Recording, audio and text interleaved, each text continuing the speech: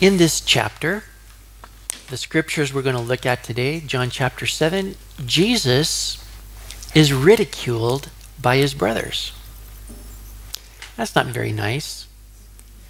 To make fun or be made fun of. And then later on, we're going to see how there are people who hate Jesus and want to kill him. They're looking for him. And again, not very fun. So Jesus is, on the one hand, an object of fun, and for others, he's somebody they've got to get rid of. And you ask, why is this? Why are people feel like they can act like this toward Jesus? And the answer is because Jesus's main motive in his life is completely opposite to everybody around him. Everybody else is going in this direction, and Jesus is moving in an exactly opposite direction about the most important things in his life. And, you know, people worship and serve themselves and seek their own glory. But Jesus is not seeking his own glory. Now you'd think, who cares? But it brings him into conflict with people around him. And so we're going to look at this and just consider for ourselves, which direction are we going? What is the direction of our lives? And there are certain things we need to expect if we're going to live for the glory of God. We're going to see these things. So, I'm reading in John chapter 7. And it says there, after these things, Jesus walked in Galilee, for he did not want to walk in Judea, because the Jews sought to kill him. Now the Jews' feast of the tabernacles was at hand. His brothers therefore said to him, "Depart from here and go into Judea, that your disciples also may see the works that you're doing. For no one does anything in secret while he himself seeks to be known openly. If you do these things, show yourself to the world." For even his brothers did not believe in him. Then Jesus said to them, "My time is not yet come, but your time is always ready. The world cannot hate you, but it hates me, because I testify of it that its works are evil. You go up to this feast. I'm not yet going up to this feast, for my time is not yet fully come." When he had said these things to them, he remained in Galilee. But when his brothers had gone up, then he also went up to the feast, not openly, but as it were, in secret.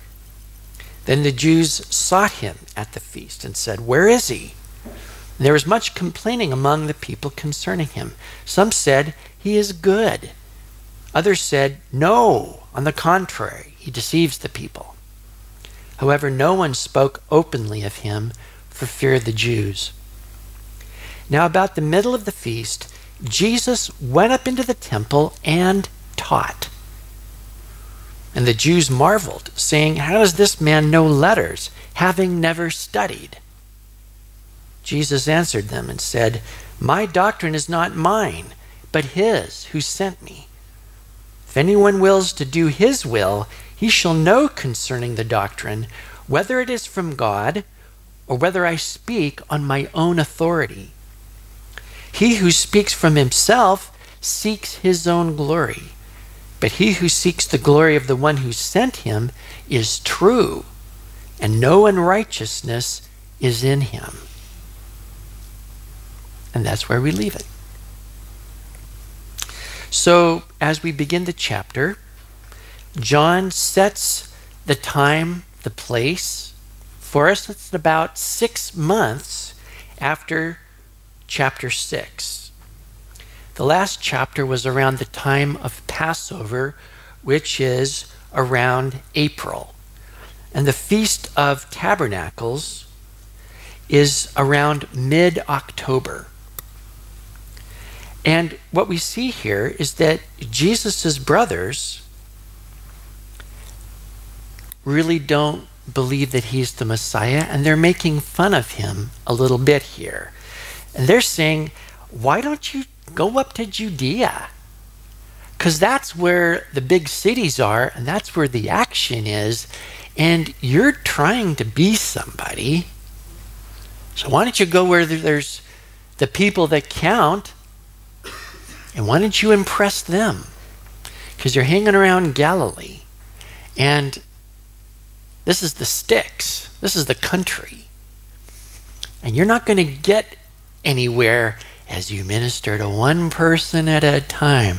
Don't you think you could stop being so backward and just get out there and go for people's attention and try to make something out of yourself? They're trying to help him out. You know, Jesus, he's not really so good in the PR department here. Why don't you get out there and make something out of yourself? You know, kind of being a little snarky there. And you know, Jesus comes back in a way that makes you sort of scratch your head and go, what? Is he trying to insult us? What was that? But he says, my time has not yet come. Now, when he talks about my time in John, he's talking about that time when he's going to serve the Father, when he's going to glorify the Father. And he's talking about when he's going to die on the cross. That's his time. And you know, it says here he didn't want to walk around in Judea because the Jews are trying to kill him. So I wonder if his brothers really understood that if he shows up in Judea, he's risking his life. Don't know. But, you know, this idea of Jesus giving himself and allowing himself to be crucified, this is going to serve every person who's ever lived. This is going to change the course of the world. This is going to change how we date the millennia. This is momentous, right? He says, my time has not yet come. There's a time when this needs to happen. But in contrast, in comparison, he says, your time is always here. Isn't that interesting? Your time is always here. What are they going to do? Well, what's the opposite of something eternal? That's temporary. What's the opposite of significant? Well, insignificant. Jesus has a time and a work to do, and these guys aren't really doing anything at all. You can kick around and it's cool.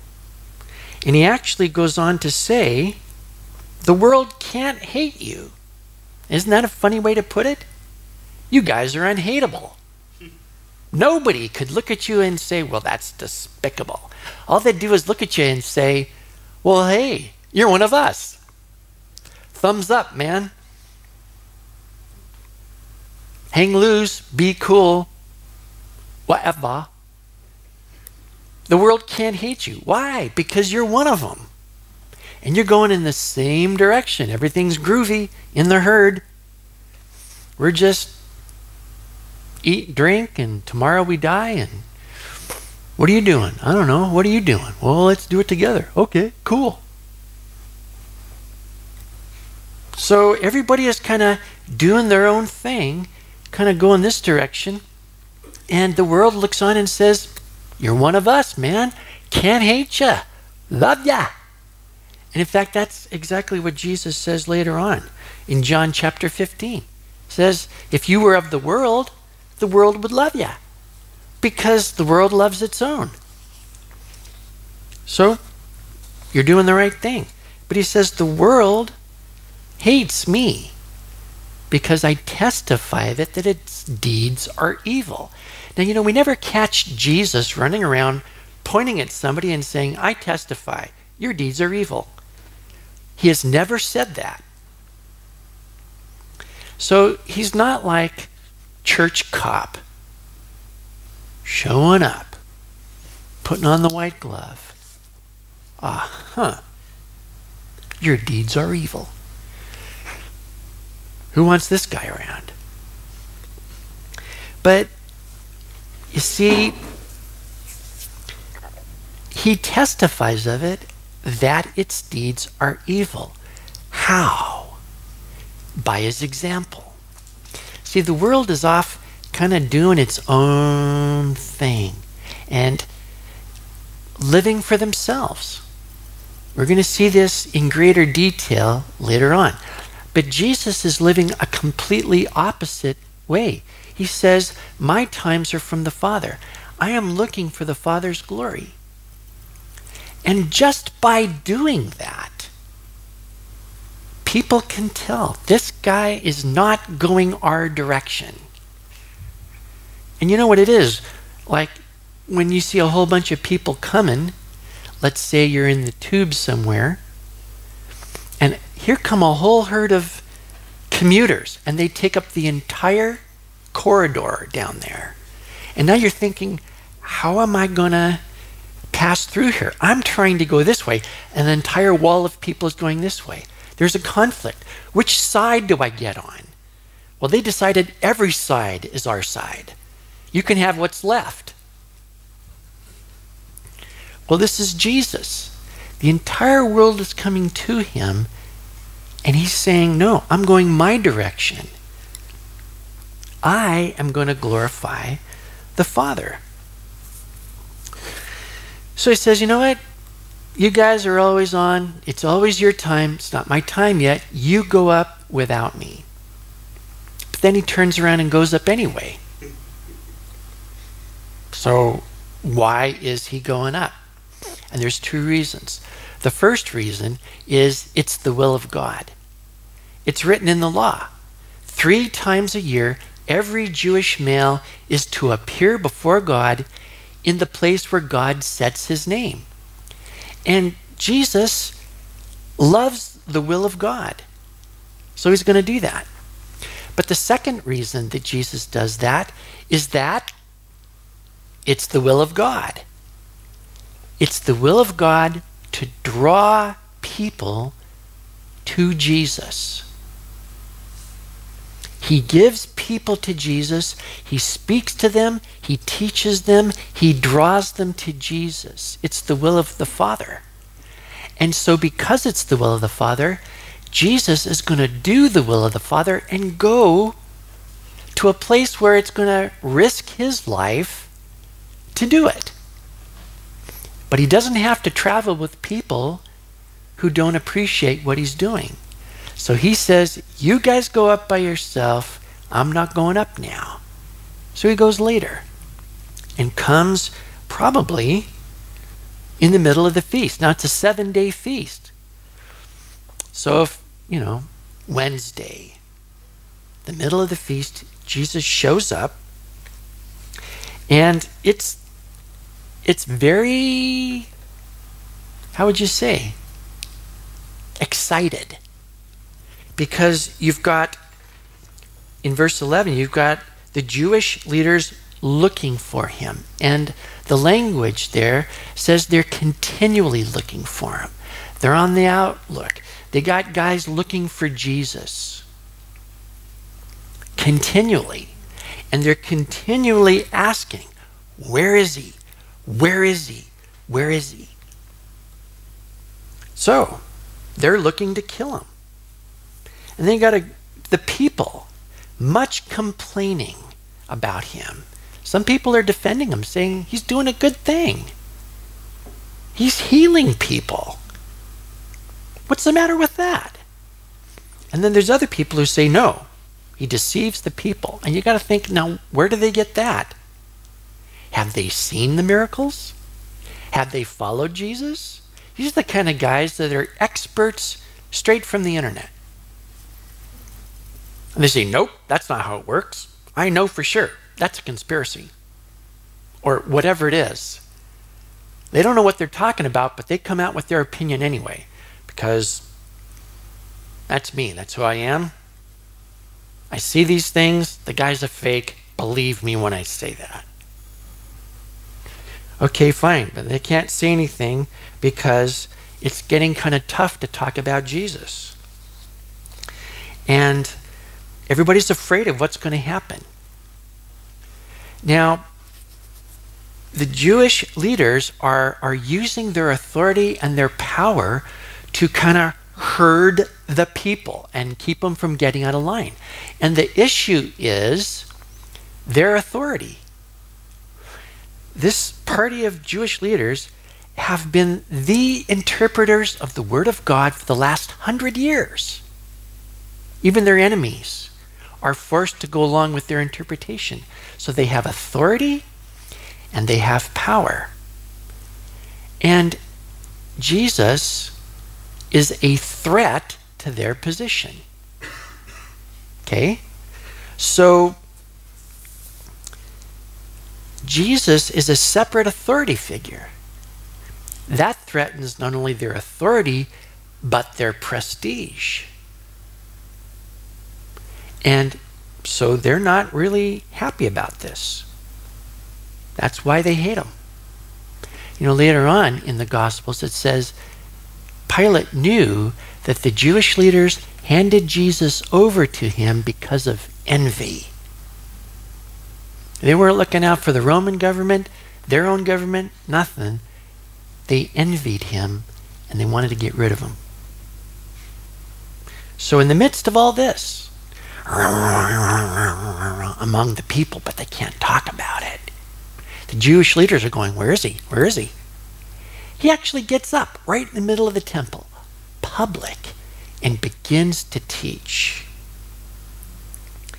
Now, for myself, I admire that kind of personal courage, stability, where you get up and you realize everybody is polarized about you. And there's a bunch of guys that would kill you right now if they could get to you without causing a riot. And he gets up and he begins teaching. I just think that's amazing. He is trusting his Heavenly Father that it's not time yet. And as long as it's not time, you can risk your life and do what the Father is telling you to do. That's what Jesus is doing.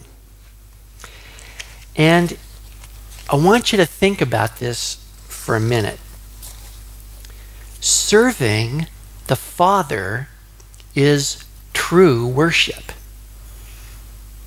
Worship, serving God, they are two sides of the same coin. They mean the same thing. We have a modern definition of worship that is almost exclusively musical. And it's a time when there's a group playing and you're singing the songs and, you know, you're into it completely. And as far as it goes, that's fine. There's no problem with that.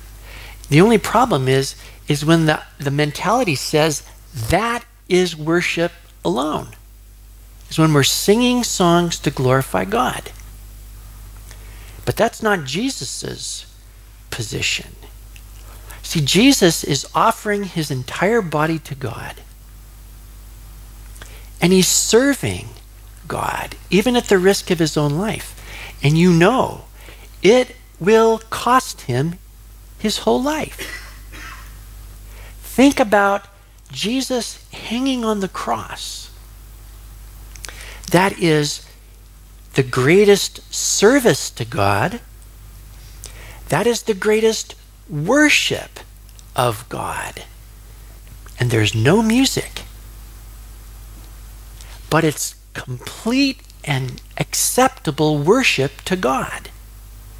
That's what worship is. It's 24 hours serving God and seeking his glory. So here's Jesus standing in the temple by himself, teaching at the risk of his life.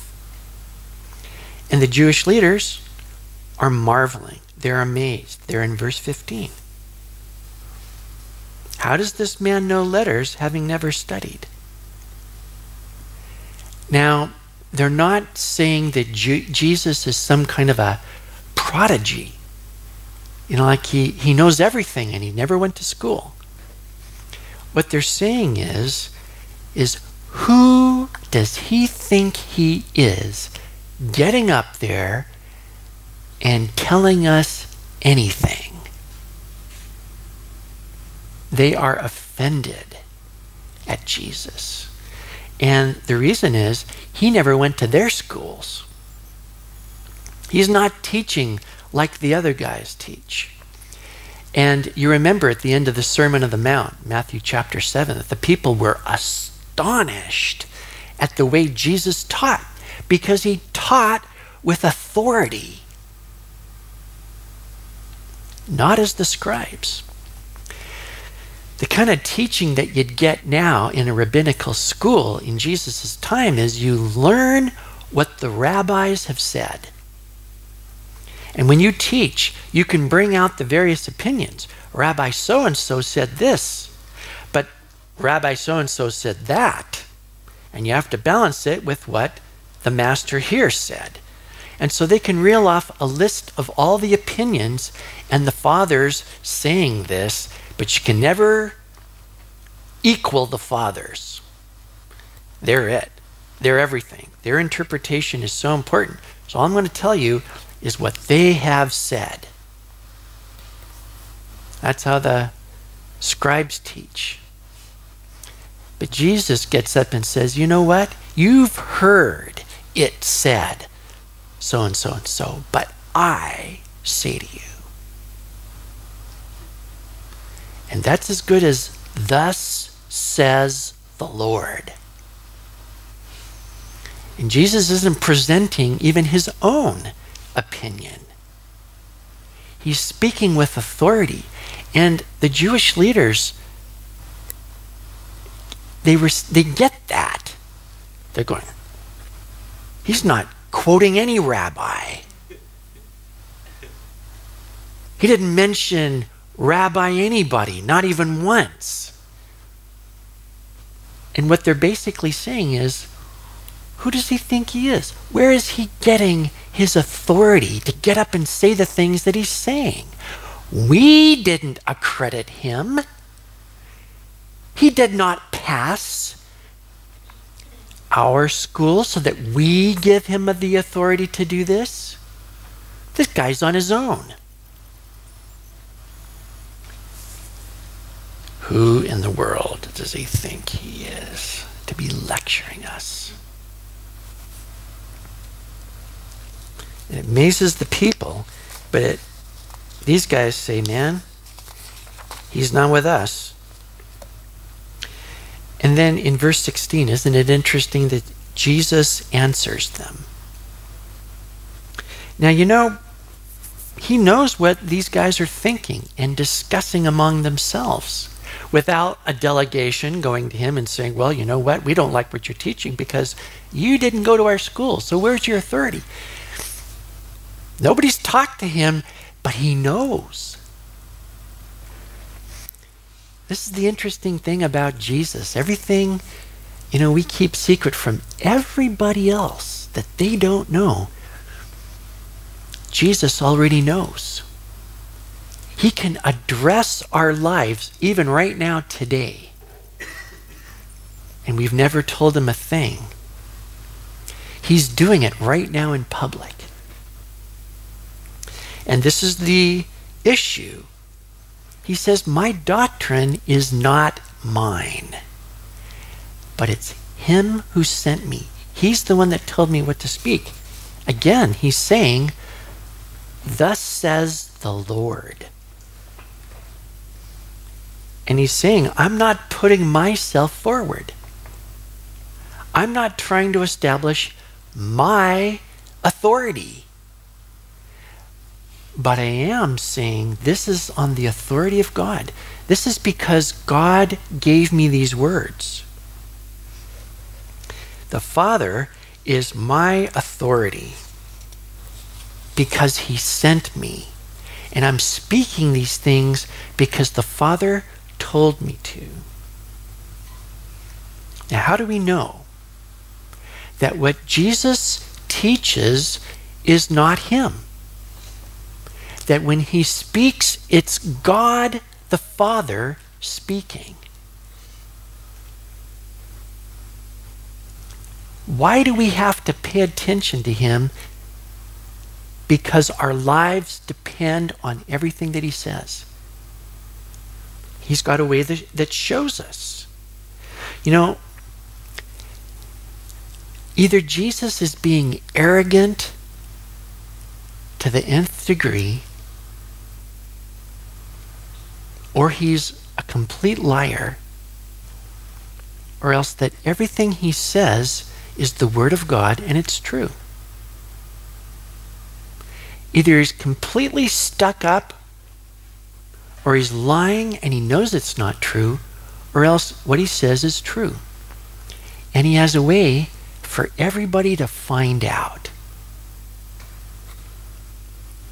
So he says, if anyone wills to do his will, he shall know concerning the doctrine, whether it's from God or whether I speak on my own authority. And that means to know by experience.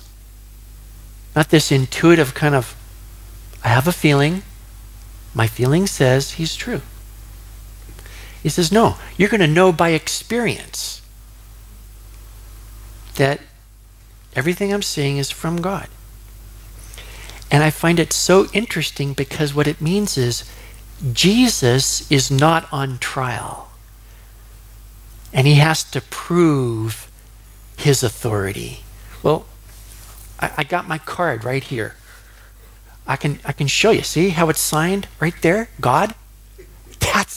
This is my license. So take a good look. There. Wow, that was pretty good. We can't top that. Okay. No, he says, if anyone is willing to do his will, that's completely different, don't you think? That throws the test on you. That means you have to discern that it's God talking to you, and you know it's God. What is it when you're willing? It means you're already submitted to God. God has spoken. I believe it's God. I'm going to do it because I fear God. Because I worship God. Because I seek his glory. And if you're used to submitting yourself to God, then you already know what it's like to submit to the Word of God. It's not a new thing for you. It is a continuing of what you've already done. So, everyone who seeks the glory of God is going to know this is exactly the same thing. Jesus isn't seeking his own glory. He's seeking the glory of the Father. I can tell. This is how you act when you seek the glory of God. When you submit yourself. When you fear God greatly. Now, if you're not willing to do what God says, that means you're doing your own thing. Right? And that means you're living on a completely different, in a different direction. Because if there's no God to please, who's next in line? Well, me. I want to please me. And I want to seek my own glory. And that's what everybody's doing. So, I'm not going to acknowledge what Jesus says to be true because that's against where I'm going. If I submit to Jesus, I got to submit to God. I don't want to do that. I'm out for me. So somebody who's not willing to obey God is not going to know if Jesus is from God. And if I don't know if he's from God, I'm not going to follow him. See, it gets you right off the hook. I don't know where this guy is from. Why should I follow any guy I don't know where he's from? Are you kidding? I'm not stupid. All right. Because if I have to obey Jesus, man, that means I have to lose my authority. I can't say what happens in my life. He says what happens in my life. It means I can't live for my own glory. I'm going to have to do what he says. Forget that. So here's the real issue here. Jesus, with his whole life, is seeking the glory of the Father. And because he's doing that, his brothers are making fun of him, and the Jewish leaders hate him and want to kill him. That's where the conflict is coming from all those who are seeking their own glory. So here's the principle that Jesus lives by. Seek the glory that comes from the Father. Because he says that. He who speaks from himself seeks his own glory, but he who seeks the glory of the one who sent him is true, and no unrighteousness is in him. So he's saying, I am seeking the glory of the Father. That's true. And there is no sin in me. No rebellion against that glory of God. God is in the highest place. I want him there. There's no sin in me. I am true. Now, if you're not seeking the glory of the Father, then you are not true. You're believing a lie. And you're testifying to a lie. That is, I'm not going to live for God, his glory. I'm living for my glory. I'm living as though there is no God. I'm testifying there is no God. And basically, I am denying that there is a God. Now that's insulting to God, don't you think? He should receive the glory. He made everything. He made me. Therefore, I should glorify God. That's what you do with your Creator. That's right. If I don't do that, then I'm glorifying myself, and I automatically dishonor God. And I'm not doing anything different than what the devil does. Because the devil glorifies himself and dishonors God. Me and the devil. And everybody in the whole world is going away from God. And the world can't hate you. Because we're all going in the same direction. These are the people who give awards to everybody. You win the BAFTA awards, or the Oscar, or the Emmy, and we get all these awards, and we just say, I just want to thank everybody who voted for me, and I just want to thank my producers, and my writers, and all the little people who worship me. Thank you for making me God. You know? And this award is so precious to me. Because you all guys think I'm something. And really, I'm an alcoholic drug addict. And my life is going right into the toilet because I don't even know how to live. And I'm on my 5th divorce. But you guys think I'm fabulous, so thank you. So we give each other awards, and we win all these awards, and we all think we're fabulous. But so what? Temporary. Insignificant. Useless. It's all dishonoring to the Father. Because you know, everything that you are comes from God, and he holds your life breath in his hands, and you've not glorified him. But let's say you're going the other way.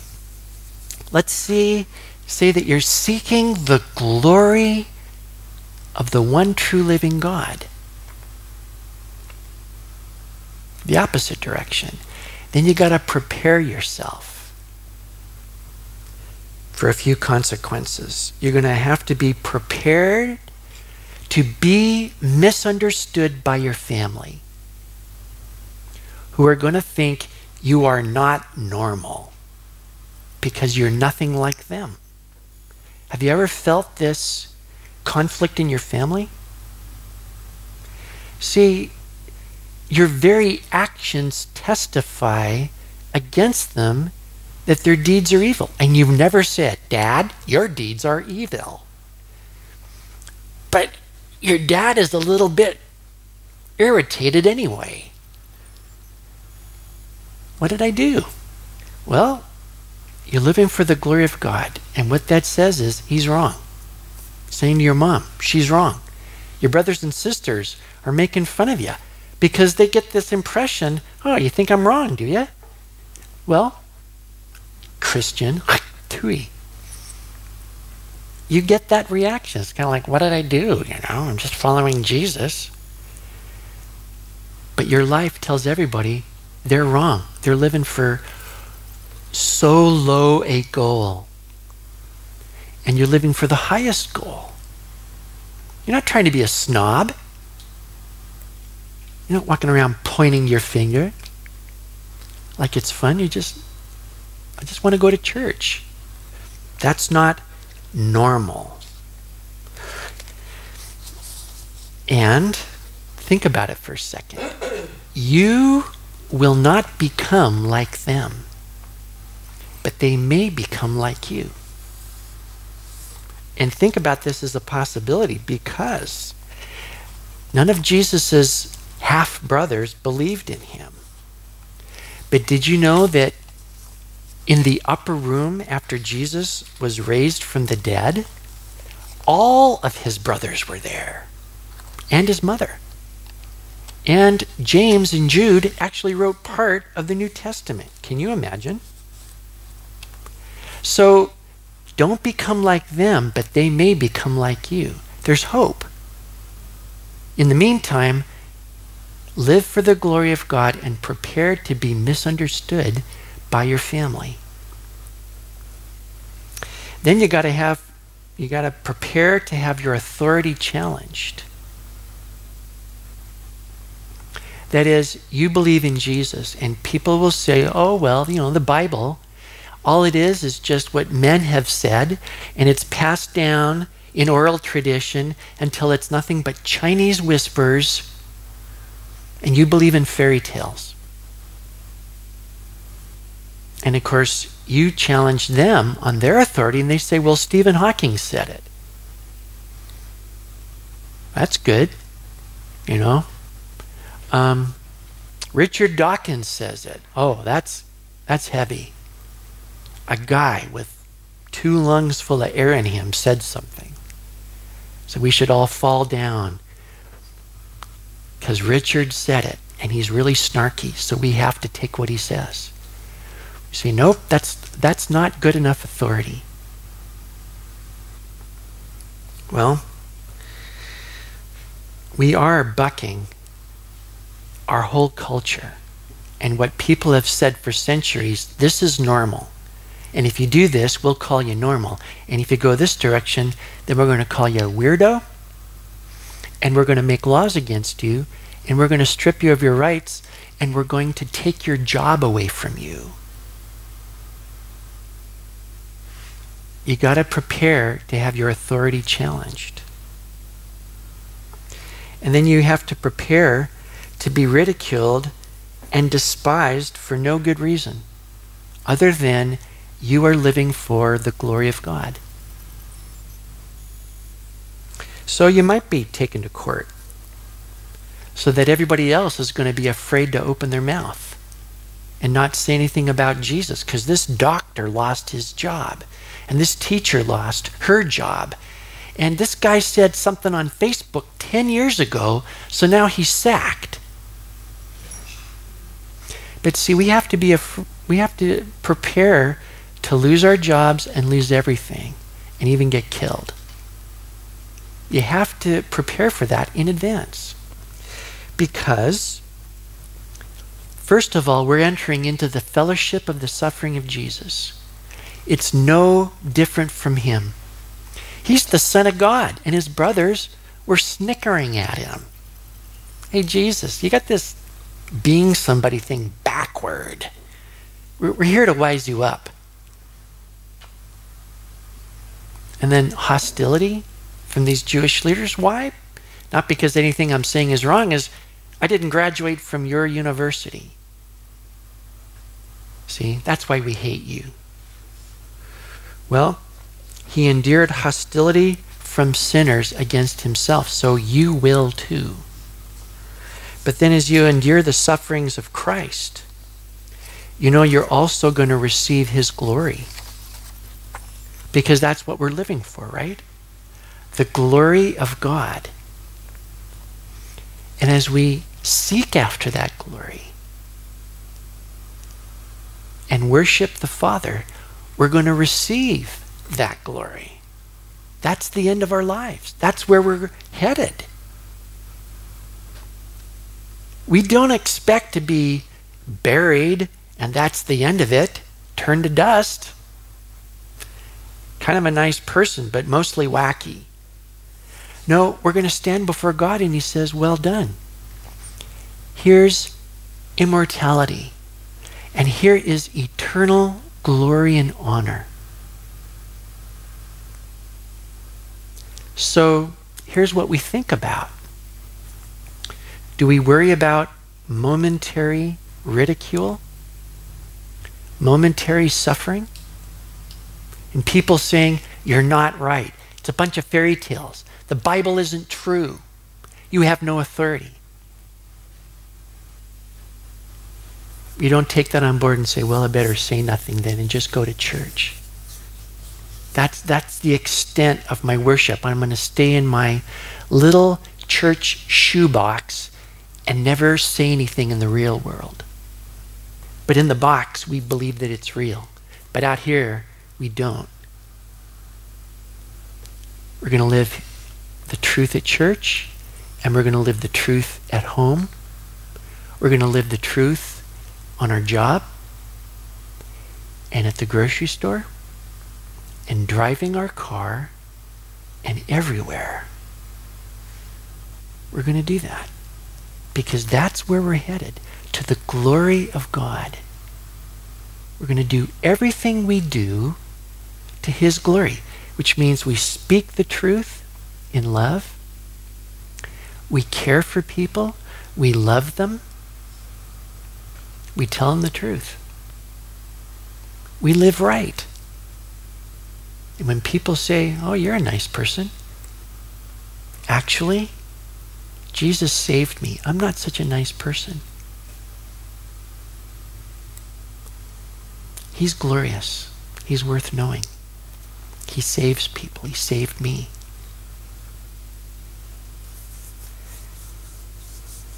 We're going to serve the Lord. We're going to worship him. Everybody get that? Let's pray. Thank you, Heavenly Father, for this salvation that you give us, that it leads directly to this glory. And we notice that even for your Son, God himself, it's humility now, glory afterward. We notice he was not glorified on the earth. He glorified you. And that's what our lives are about. And there might be some of us here who aren't there yet. We haven't decided, okay, I'm going to glorify God with my life. Help them to see the emptiness and the futility of just living for oneself. For the rest of us, we pray not to fear any man, but to fear you and to give you glory, to worship you and to serve you. Thank you, Lord. In Jesus' name, amen.